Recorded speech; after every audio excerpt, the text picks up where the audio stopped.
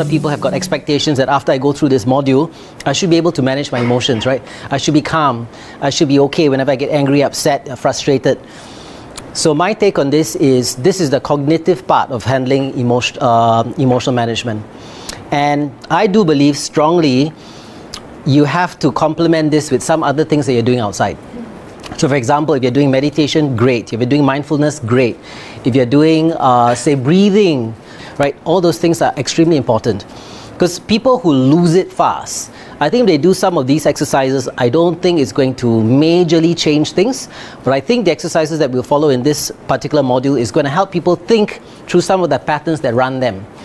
And when they know those patterns that run them, at least they can pinpoint what it is. And that, to me, awareness is already very powerful. Because then you know your triggers that bring about responses. And it may help you to hold on and pull back. But you may not have the internal resources to pull back.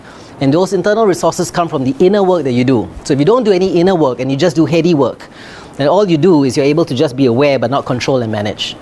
So this is extremely important to understand that EQ, yes, there's a lot of principles, there's a lot of facts, there's a lot of different kinds of practices, but the real work has to be a lot of inner work together with the EQ knowledge.